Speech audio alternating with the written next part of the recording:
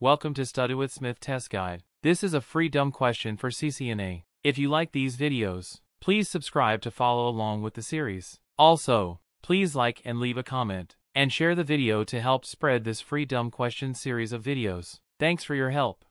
These questions are carefully prepared after obtaining a paid subscription, but I am sharing them with you for free. They have been immensely helpful in my successful CCNA attempt. In this video we'll take a look at CCNA Exam V1, 0, CCNA 200 to 301, topics-related questions. So, today's is 1.1c, Next Generation Firewalls and IPS. Let's go to question 1. What does the term zero-day refer to in the context of cybersecurity? Pause the video now to select the best answer. Okay, the answer is D, a newly discovered software vulnerability that has not yet been patched.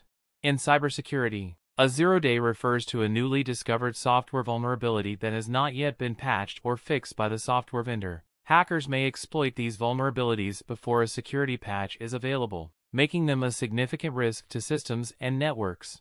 Let's proceed to the next question. Okay, let's go to question 2. What is the purpose of sandboxing in a next-generation firewall? Pause the video now to select the best answer. Okay, the answer is B, to analyze suspicious files or code in a controlled environment. Sandboxing in a next-generation firewall involves creating a controlled and isolated environment where suspicious files or code can be executed and analyzed safely. This helps to detect and understand the behavior of potential malware or threats without risking the security of the production network. Let's proceed to the next question. Okay, let's go to question 3. What is the key benefit of using next-generation firewalls and IPS together in a network security strategy? Pause the video now to select the best answer. Okay, the answer is C. They offer complementary layers of defense, with firewalls focusing on access control and IPS focusing on threat prevention and detection.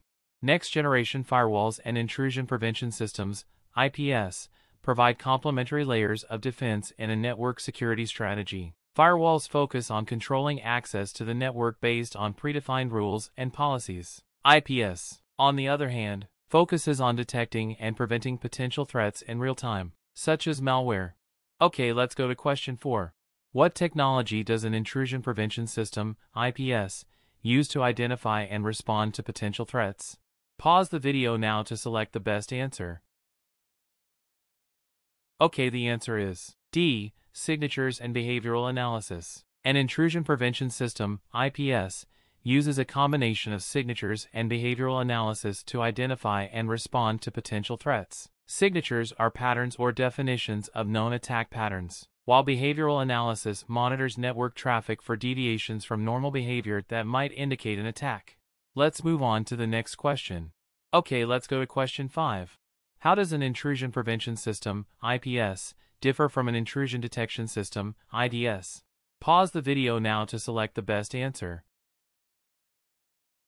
Okay, the answer is A. An IPS responds to threats, while an IDS only detects them.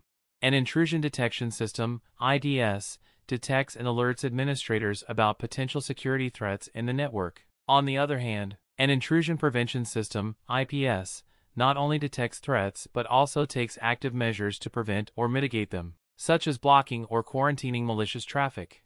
Let's proceed to the next question. Okay, let's go to question 6. What is the primary benefit of using application layer filtering in a next-generation firewall? Pause the video now to select the best answer. Okay, the answer is D. It provides better control and visibility into application usage and behavior. Application layer filtering in a next-generation firewall provides better control and visibility into how applications are being used on the network. It allows administrators to enforce policies based on specific applications, which can help optimize network performance, prioritize critical applications, and detect and prevent unauthorized or risky application usage. Let's move on to the next question. Okay, let's go to question 7. What is an intrusion prevention system, IPS, designed to do? Pause the video now to select the best answer. Okay, the answer is C. Identify and respond to potential security threats in real time. An intrusion prevention system, IPS, is designed to identify and respond to potential security threats in real time. It actively monitors network traffic for signs of malicious activity or unauthorized access and can take immediate actions to block or prevent the detected threats. Let's proceed to the next question. Okay, let's go to question 8. What is the main difference between traditional firewalls and next-generation firewalls? Pause the video now to select the best answer.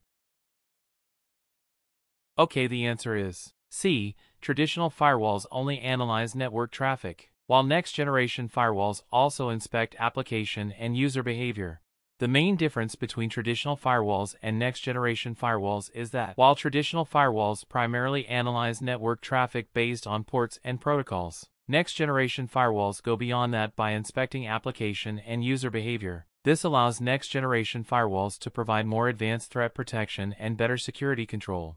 Let's move on to the next question. Okay, let's go to question 9. What does an intrusion prevention system, IPS, do when it identifies a suspicious network activity? Pause the video now to select the best answer. Okay, the answer is B. It generates an alert and can take actions to block or prevent the threat. When an intrusion prevention system, IPS, identifies suspicious network activity, it generates an alert to notify administrators of a potential threat. Additionally, depending on its configuration, the IPS can take actions to block or prevent the detected threat, helping to safeguard the network. Let's move on to the final question. Okay, let's go to question 10. What is the primary purpose of a next-generation firewall? Pause the video now to select the best answer. Okay, the answer is C. Provide advanced threat protection by analyzing application and user behavior.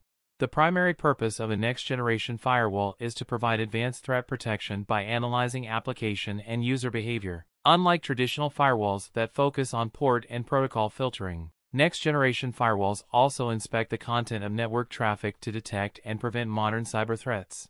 So, here comes, supplementary materials. The questions here are found in the email. Please comment with your email address in the comments section, and I will forward them to you. Please don't forget to subscribe and support my efforts. We will cover next topic from CCNA Exam Guide in the next video. Stay tuned.